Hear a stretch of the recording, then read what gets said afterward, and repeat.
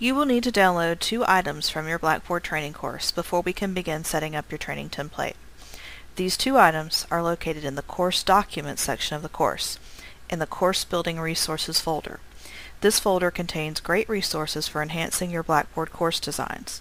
The 2 items you will need are a zip file containing the orientation unit, a zip file containing graphical headers for your subject area. You should start by downloading the graphical headers for your subject area. It is a best practice to use graphical headers with subject-specific icons at the top of each content area in Blackboard. Using headers creates a more welcoming course for your students, and the headers act as visual clues for your visual learners. The e-learning department creates graphical headers for each subject area upon request. Most subject areas already have a full set of headers. Before you can start building your training template, you will need to download one of our header sets. Here's how to do it. In the Blackboard training course, click the link on the left side menu labeled Course Documents. Click the link to the folder labeled Course Building Resources.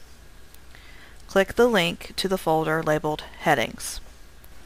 Scroll through the available heading sets until you find one that fits your subject area. If no heading set seems to fit your subject area, please choose a set that is close enough for use in this training course.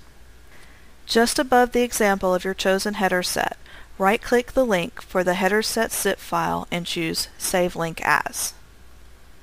Save the zip file to your desktop or a flash drive. Please make sure you know the location where you are saving your file. This is very important to completing the rest of the setup guide. Find the zip file you just downloaded.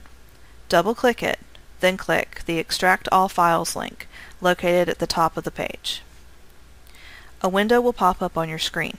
At the bottom of the new screen, click Extract. The headings have now extracted to a folder in the same location on your computer where you originally downloaded the zip file. Next, you should download the zip file containing the student orientation unit for your training template.